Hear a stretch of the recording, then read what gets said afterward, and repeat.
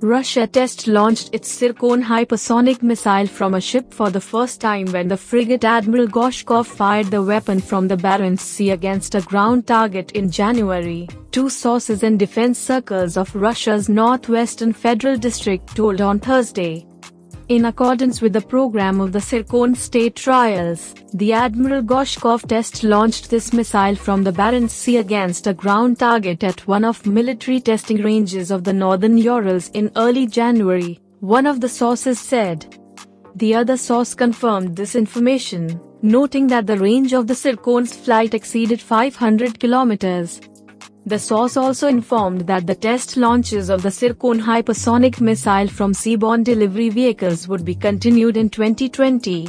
After the program of test launches from the board of the Admiral Gorshkov is over, these missiles will be test-fired from nuclear-powered submarines, the source commented. The Tsirkon is capable of developing a speed of Mach 9 and its striking range capability can exceed 1,000 kilometers.